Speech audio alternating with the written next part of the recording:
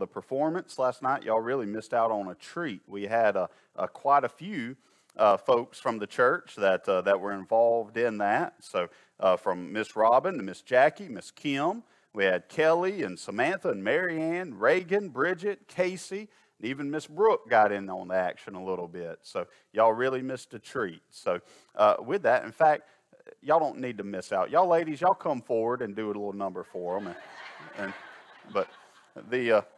But with that, I tell you, I enjoyed it. Y'all worked hard, and it was it showed and it paid off. So y'all did an excellent job. So with that, here we go. Chapter 6 and verse 1 of the book of Nehemiah. It says, "Now it happened when Sanballat, Tobiah, and Geshem the Arab, and the rest of our enemies heard that I had rebuilt the wall, and that there were no breaks left in it, though at that time I had not hung the doors and the gates, that Sanballat and Geshem said to me, 'Come, let us meet together among the villages in the plain of Ono.' But they thought to do me harm. So I sent messengers to them, saying, 'I'm doing a great work, and I cannot come down.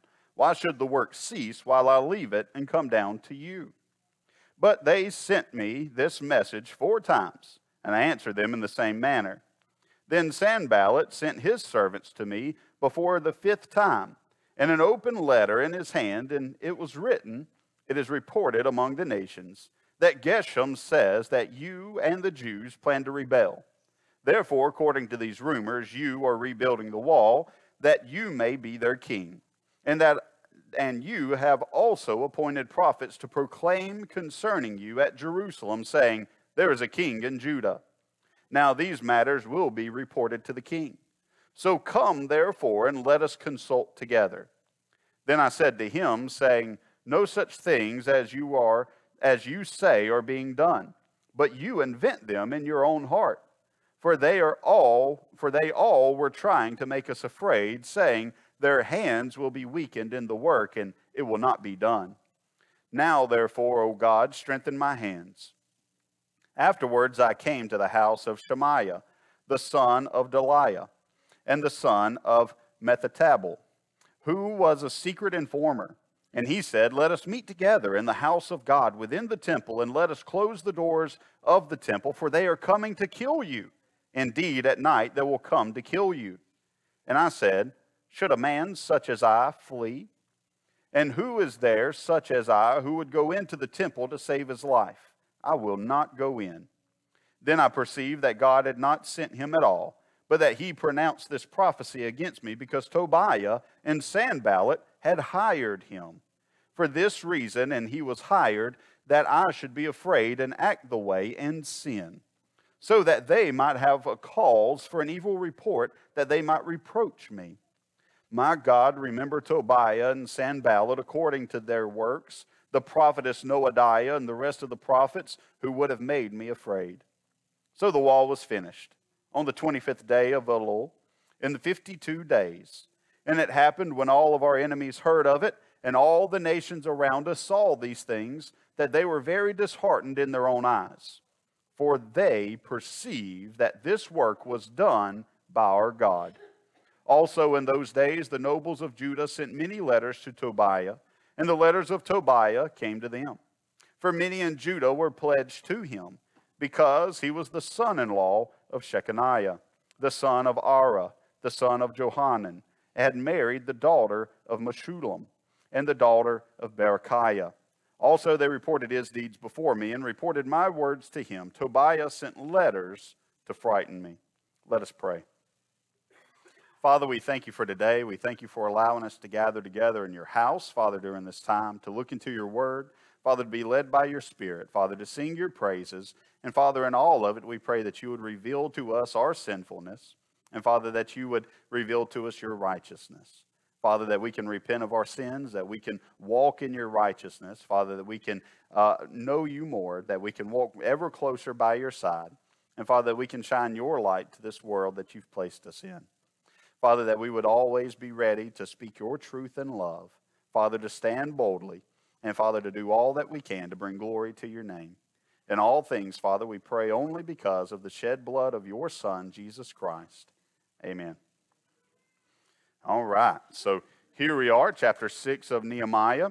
And we've seen Nehemiah come back into the city. There, with the city walls are destroyed, the gates are destroyed. We talked about that being the limits, the parameters, the dividing line between what is God's and what is the lost world's. And then also the city gates were a place of justice and also a place of culture. And that over the years that they had lost this dividing line. They had lost what was God's and what was not God's. They had lost what habitation was for the Lord and the Lord's people and what was of the lost world. And today in America and in the American church, we've also lost those lines. People can't tell what belongs to the Lord, what is holy and what is righteous, what we should be partaking in, what we should endorse, and the things which are of the lost world, which we should have nothing to do with. There's a blending that has taken place. It is time for the people of God to build walls.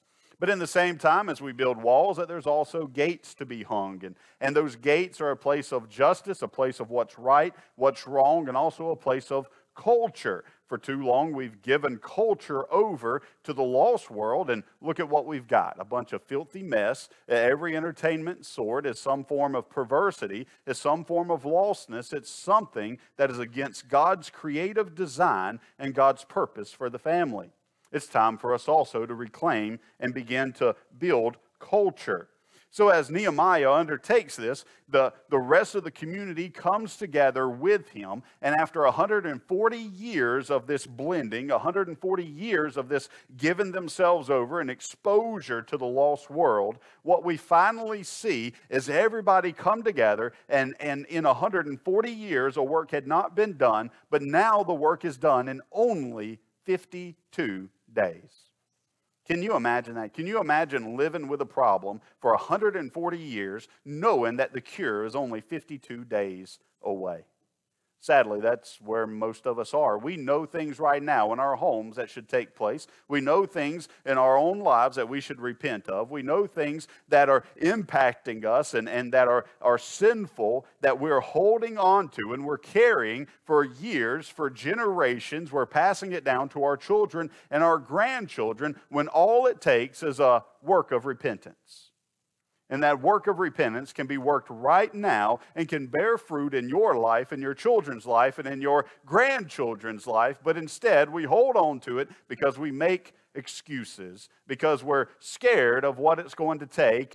And the work that would have to be done in the short term isn't fun and isn't pleasurable. But there's fruitfulness on the other side of the work. We've seen the enemies come alongside, and as they began to build, that the enemies surrounded them and continuously harassed them and insulted them and put them down and made disparaging comments about the people of God as they were endeavoring in this work. We even saw that as they confront the enemies and as they defend their decisions and defend the work that God has ordained them to do, that not only was there enemies on the outside, but it was also revealed that there were great problems on the inside.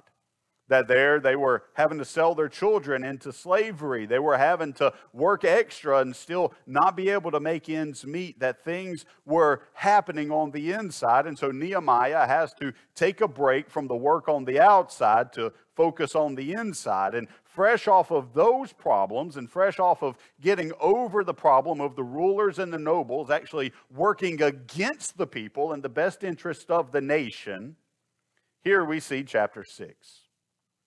And Nehemiah comes to the place where now the walls are almost complete. They're built, they're laid, and there's just the final touches to be made, the final gates to be hung, the final stones to be put into place. And now Tobiah and Sanballat decide that they need to meet with Nehemiah.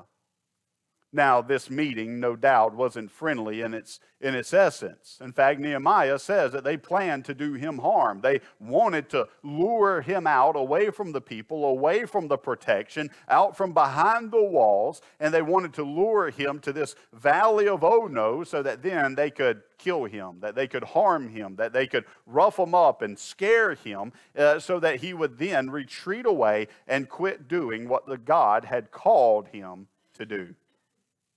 We see that he initially turns this down, and that 4 more times there's a police sent to him. And I'm sure they probably changed locations trying to make something more palatable, to make him feel more secure. And so they moved it a little closer and a little closer to the city. The very first invitation was about 30 miles outside of Jerusalem. And so they probably moved it to different locations and different terms and different people meeting with them to try to make Nehemiah, just to lure him into a sense of comfort, to get him out from behind the walls. And finally, a 5th time, they send a letter to him. And that letter says, Geshem says that you and the Jews plan to rebel. Therefore, according to these rumors, you are rebuilding the wall, that you may be their king, and that you have also appointed prophets to proclaim concerning you at Jerusalem, saying, there is a king in Judah. Now these matters will be reported to the king. So come, therefore, and let us consult together. They came to him with the threat of that they were going to go to the government, they were going to go to the king, they were going to go to the ruling authority and tell him that what they were planning to do was to rebel against him, that they had some allegiance that was higher than the king, they had some allegiance higher than the king of Persia, that Artaxerxes didn't sit as the prime authority in the lives of God's people, and they were going to threaten Nehemiah with this, to tell him, if you don't come and meet with us, then we're going to turn you into the government. We're going to appeal to a different earthly authority that will try to punish you, that will bring harm against you. They saw Artaxerxes as the one high and lifted up. They saw Artaxerxes as the one that was the supreme authority. When they got up in the morning and when they said their prayers of protection, they were praying to Artaxerxes. When they looked at the provisions on their table, they were saying, thank Artaxerxes. Everything in their life revolved around this knowledge, this sense of security that the government was in control and that nobody better dare cross that government. But in Nehemiah's mind and in the people of God's mind, there was a king in Judah. And that king was not Artaxerxes. That there was a supreme authority that gave them their sense of being, who breathed life into them, that was their blesser, that was their protector, that was their provision, and it wasn't some king hundreds of miles away. But rather, it was the one true God. Today in America, there's very many people who are more scared of the government than they are of God Almighty. And that they would rather transgress God, they'd rather spit in the face of their Creator than to ever do anything that was against a policy of some godless government sitting thousands of miles away. And when their blesser, when they think of all that they have, they think that they have what they have because of the government. But let me tell you, friends, there is a king over the United States. And his name is Jesus. And he's the King of Kings and he's the Lord of Lords. And let me tell you, the biggest political statement that you can ever make that will carry any weight in your life is that Jesus is King. And until you can say that with your whole heart, that Jesus is King, then I'm sorry, you have something wrong about you. You've been taught and you've been trained and you've been immersed in a godless culture, and you've been raised by a godless government, and you've been schooled in godless thought and godless philosophy. But there is a king in Judah. There is a king in the United States. There is a king in Alabama. There's a king in Opp, and that king is Jesus. And Jesus alone. And what Jesus says, that's what Jesus' people will do. And where Jesus speaks, that's where Jesus' people will obey. And where Jesus blesses, that's where his people will harvest. You can't have a harvest without the Lord's hand upon you. Nothing in this world will work without his blessings raining down upon you. And you may think that you can do it outside of God, but let me tell you, the only reason that you survive, the only reason that you thrive, the only reason that you have anything in this world is because God reigns upon the just and the unjust. Don't take his mercy for your own pride. And don't mistake His goodness for your greatness. The only reason that you have anything is because God decided to allow you to have it. He's the blesser of blesser, the creator of creators. He's the author. He's the finisher. He is all in all. All things exist because of Him, through Him, and they are sustained by Him. And when the day comes that He tires of this world, it will all pass away. And there's no strength that you have. There's no power within your veins. There's no authority that you can call on to that will usurp the power of King Jesus. In the book of Revelation, it says that in that day, as everything's fallen apart, that they'll flee to the mountains and pray that the rocks fall down upon them. That's what your government will do. That's what your kings will do. That's what your celebrities will do. That's what your social media influencers will do. They will pray for death, and death will not find them until it's time. Because even death is subjugated to King Jesus. So in that, they come to him with Nehemiah and they say, we're going to tell the king. And Nehemiah says, you don't know what king to tell. He says, in fact, all of that you say, all of this rebellion that you think we have, all that the evil that you've dreamed up, that's just in your heart. He said, we've always served one God. And we realize that powers and everything else was put into place by Him or at His discretion. That they're either righteous powers that we need or they're unjust powers that we deserve. And in that either God is blessing us or God is judging us. And friends, let me tell you right now, in the United States of America, God is judging us. We are facing the very judgment hand of God. Well, why? Well, look at our families and look at our cultures. Look at what we've deemed acceptable. Look at the things that we've allowed. Look how we stopped building God's kingdom and we started building our own kingdom. You look at how the mortgage companies and the credit card companies and the car companies are overfunded, and you look at how the houses of God are underfunded. You look at how ball games are attended, and you look at how the house of the Lord is unattended. You look at the place of priority that we place on our own leisure and our own entertainment, and you look at how the training and instruction of our children goes to the wayside. God is judging us. We have the king that we deserve. We don't have the king that we need. So in that, he tells them, he says that you dream up these things, that you've invented them in your own heart, that we understand that God is king. He's always been king, that there's no king above him. And so in that, you've just dreamed this up as some plot, some plan, because you don't understand that there is a king above who you call a king. Then he goes on and he tells us that there's this, after this plan to intimidate, after this plan to harm Nehemiah comes to no fruition whatsoever, that there's a secondary plan that takes over. Now Tobiah begins writing letters, and because he's intermarried, or rather because the people of God have intermarried with the godless Tobiah, now that there's this letter writing campaign that goes back and forth. And Nehemiah doesn't stop it because they are relatives. They are friends of Tobiah inside of Jerusalem. And so there's this correspondence constantly going back. All of a sudden, Tobiah becomes pen pals. And he's writing these letters to cause discord, to try to undermine the authority of Nehemiah. And so all of the rulers and all of the nobles are getting these letters from Tobiah saying, Nehemiah's lost his mind. Nehemiah's off his rocker.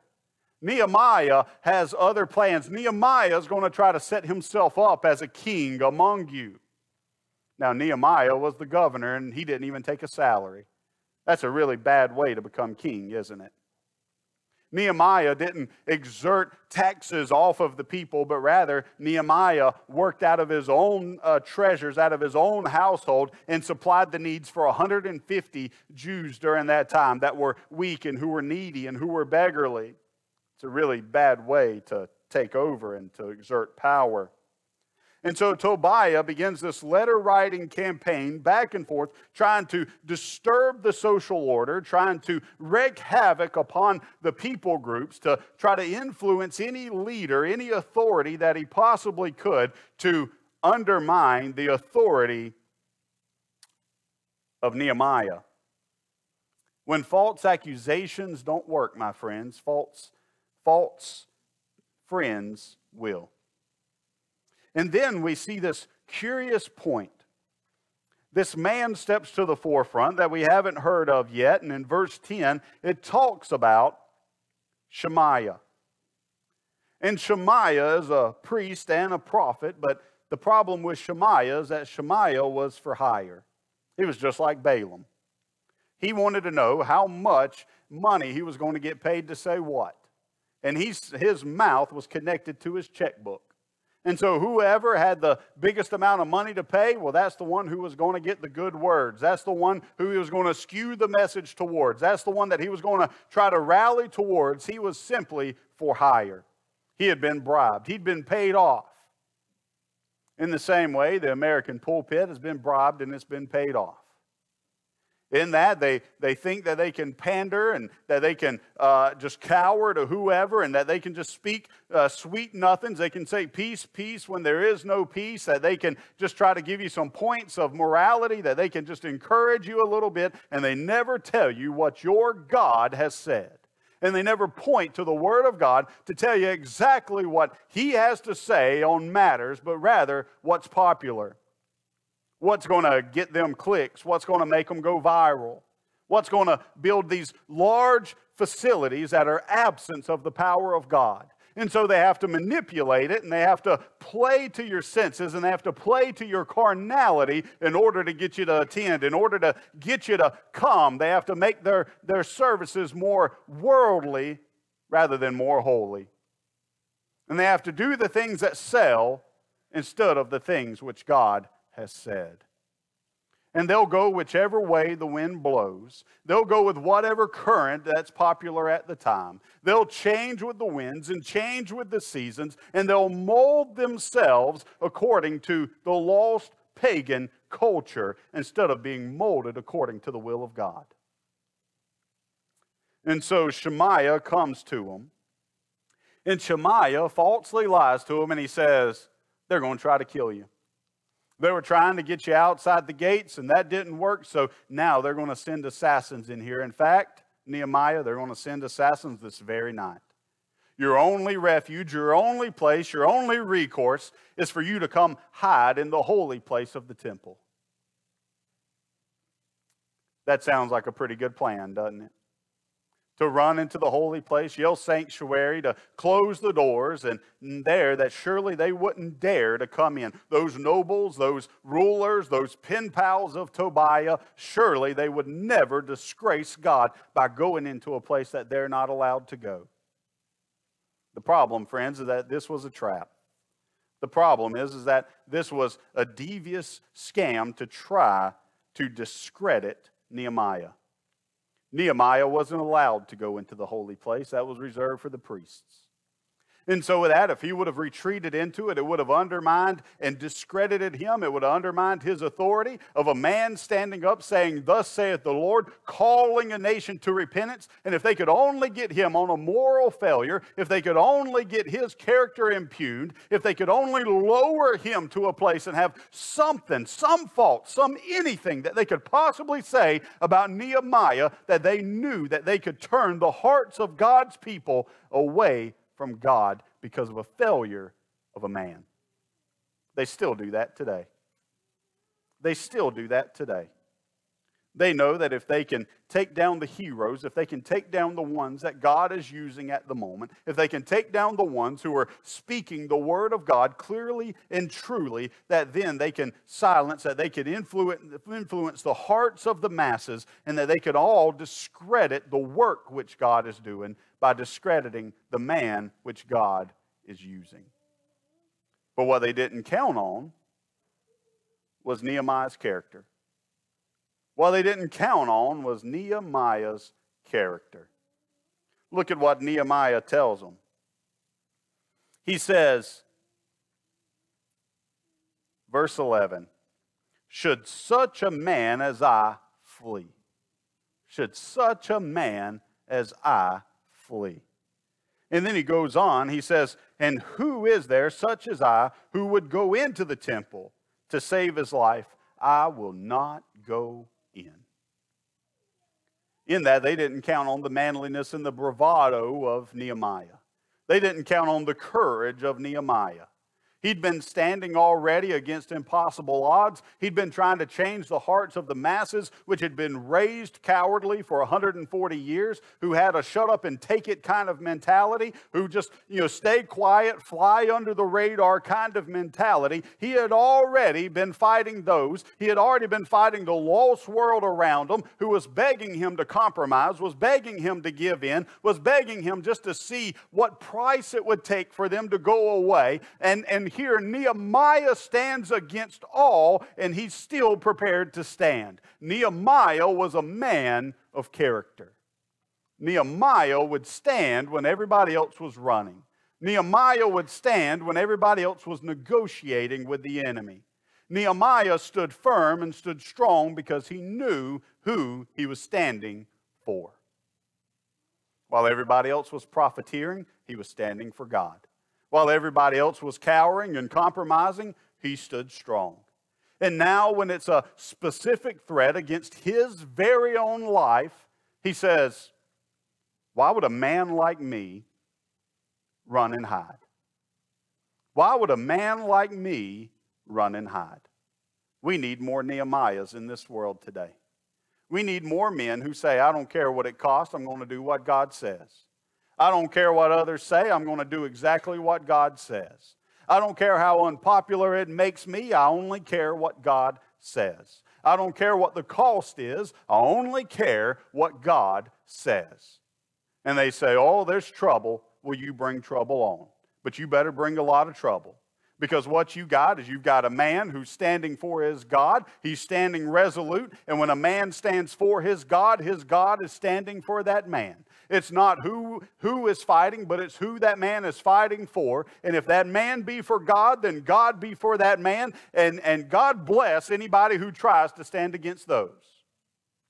That's all we need is some men to stand resolute and say, no, my God says this, and that's all that we're going to do. Why would a man such as I run and flee? Why would a man such as I hide? And why would a man such as I disgrace the very God which I stand for? Why would a man such as I transgress his commandments? Why would a man such as I dare do anything that's against the will of God because he is God? Nehemiah stands strong against Shemaiah. And he tells him, he says, no, running and hiding, that's for cowards, and there's plenty of cowards if you want to find them. There's plenty of people who can be bought off. There's plenty of people who would engage in selfishness. There's plenty of people who are only thinking of themselves, their next breath, and their next meal. But as for me, I'm thinking about the one true God. And so he pushes back away from Shemaiah. He finds the false prophets, he names them. All of a sudden, all of this crowd and this congregation, it's not just Shemaiah, but it's also all of these others, Noadiah and a host of other false prophets who are all simply for hire. Friends, let me tell you, be careful of who you listen to. Today, we live in a world where you have access to preaching 24/7, 24 hours a day, 7 days a week. You can hear preachers all over the country, all over this nation, and most of them are terrible. Most of them are pitiful. Most of them ain't worth listening to.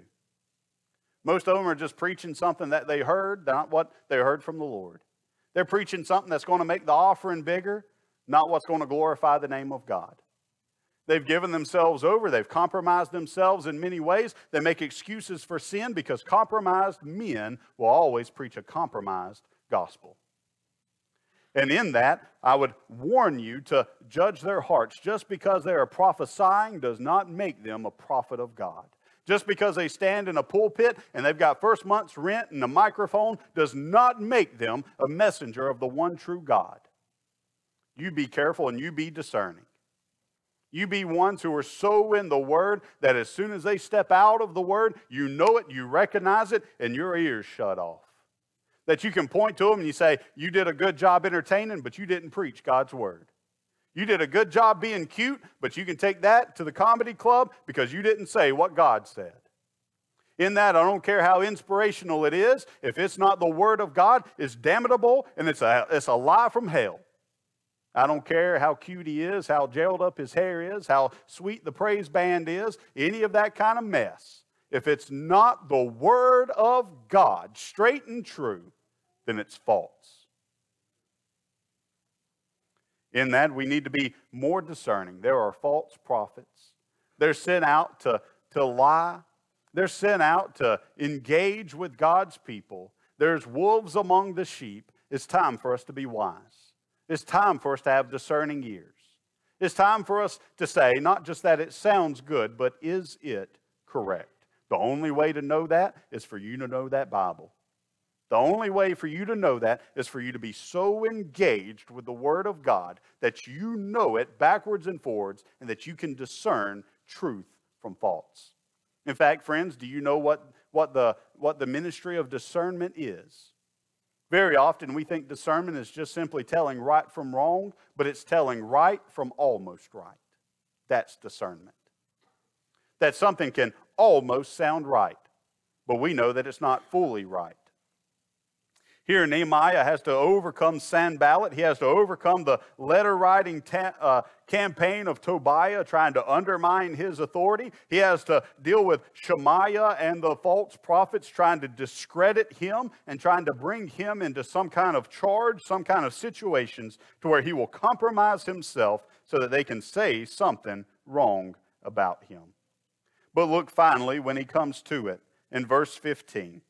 When all is said and done, after the final gasps of desperation are held by the enemies of God, those who are compromised outside, those who are compromised inside, those false prophets who are for hire, he says in verse 15, so the wall was finished on the 25th day of Elul in 52 days. That's bragging right there. He says 140 years and we got it done in 52 days. People said it couldn't be done and it only took 52 days. People said it would never happen, and it happened in 52 days. Generations said it couldn't be done, and it only took 2 months. And it happened when all of our enemies heard of it, and all the nations around us saw these things. They were very disheartened in their own eyes. Look, right here's the important verse. For they perceived that this work was done by our God. Now, Nehemiah could easily be one that was filled with pride. He could easily be braggadocious. He could easily pump his chest and say, look what I've done. It took men of generations upon generations of laying down, of being cowards. It was easy for everybody to say it couldn't happen. And look what one Nehemiah did. Look at what I did. Look, everybody here knows that it was me, that I was the catalyst, that I was the ignition, that I was the starting point, that, man, I carried the heavy burden and I got it done. But look who Nehemiah points to. We should expect no less. After knowing his character, after knowing that all that has happened, Nehemiah took no pride. He took no credit among himself, but rather he said, the enemies saw it and they were disheartened because they knew that God did this. Because they knew that God was in control. That they knew that God was behind this project, and if they were against it, that meant that they were against God. They were wrong. In that, Nehemiah takes no pride, he takes no selfishness, he realizes that he's just the vessel. Friends, listen, when God does great things through us, when God raises up great families behind us, when we see great changes in our life, when we see a multitude of blessedness come into our coffers and fill our checkbooks, let us always remember it was God, it wasn't us. Every blessing is from God. Every problem is usually from us. Every good thing comes from God. Every sin comes from us. So in that, if God chooses to use us, He very often chooses to use us because of our weaknesses, not because of our strengths. It's easy for us to pump our chest and to become proud and prideful and braggadocious in ourselves and think that, man, God used this because of how strong I am, how smart I am, how compelling I am, because I did something. But in that, God uses the weak things of this world to confound the wise. God uses us because of our weakness. God very often, when He chooses someone for whom that they could never receive the credit. They say, if that old boy did it, I know it had to be God because he's kind of dumb. If that old boy did it, then I know God must have been in it because he doesn't have the talent, he doesn't have the range, he doesn't have anything in him that would allow that to be done. God must be doing that work right there. And God obtains the credit, and God receives the glory. Let us always be given to the point of knowing our own limitations and also knowing a limitless God. Of knowing that we could never do it, but God can do all things. That God can go all places, God can overthrow all powers, that God can supersede all things, and that God makes the miraculous happen because it's not miraculous to Him. God's never been astounded by anything. God's yet to see anything that man does and think it's remarkable. The only thing that God respects, the only thing that God points out, and the only thing that God truly looks upon man and gives any recognition to is faith.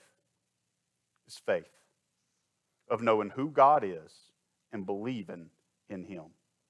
Of knowing who God is, what He's capable of, and all that He can do, and giving Him the glory, giving Him the credit, of giving Him all the accolades that are due, and He is due all the accolades. Friends, first off, we see that there is opposition. There will be opposition. There's always opposition. That on this side of the glorious kingdom, that we will always be opposed when we do things for God. If you make a resolution to repent, you make a resolution to change the course of your family, to change the culture of your family, there will be opposition. If you choose to change what is going to receive the most glory in your life and also the most glory in your death, then guess what? You will face opposition. There will be naysayers. There will be those who come along and call you foolish. There will be those who say that you can't do it that way. Nobody lives that way. There's no sense in that. There will always be opposition. Get used to it. Expect it. Don't be caught off guard when the enemy opposes you. If this world would crucify the Son of God, what would it do to you? In that, expect it so that you're not caught off guard. Secondly, friends, character will keep you. You get so in tune with God, you make such a resolute decision that this is what we're going to do and this is how we're going to do it, and we're going to live by that book and we're going to obey every word in it. We're going to take things serious. We're not going to just throw half of our effort at it any longer. And you allow that character to build. You strengthen yourself by putting yourself around other men, by other women who are of the Lord, who are dedicated to His ways, and you become absolute steadfast in your approach, in your demeanor, in your approach to this life, that you say, I'm absolutely going to do what God says, and your character will take you over a great many adversaries, over a great many oppositions, and it will keep you from a great many sins. That we should grow in our sanctification. And lastly, friends, when God does it, because God will do it, and when God builds the house, when God makes a way, when God claims the victory, give Him the credit. It wasn't you. You didn't do it. You can't stand against one demon. You can't overcome one sin. You're so weak and depraved. You're so lost without the power of God in your life that you can't do it. So when God does it, you give Him glory. When somebody congratulates you, when somebody sees something in you, when they see the power of God move through you, and they try to give you the credit, you just pass that credit right on to God. You say, I just did what God said. I just obeyed Him. God filled my lungs. God's the one that gave me the inspiration. God gave me that idea. All I did was apply God's principles. All I did was be led by God's Spirit. There's no glory here. It's all His. Let us pray. Father, we thank you for today.